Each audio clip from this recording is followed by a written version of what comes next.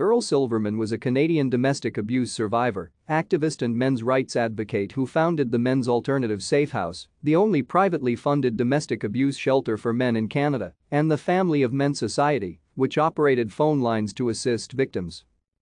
He committed suicide on April 26, 2013 shortly after selling the shelter due to bankruptcy and ridicule. Silverman, originally from Montreal, moved to Calgary in 1978. He fled his violent and abusive wife in the 1990s but was unable to find a domestic abuse shelter that could take him in and would face ridicule at the hands of the police. While plenty of shelters for women existed, the only publicly funded services available for men were for anger management.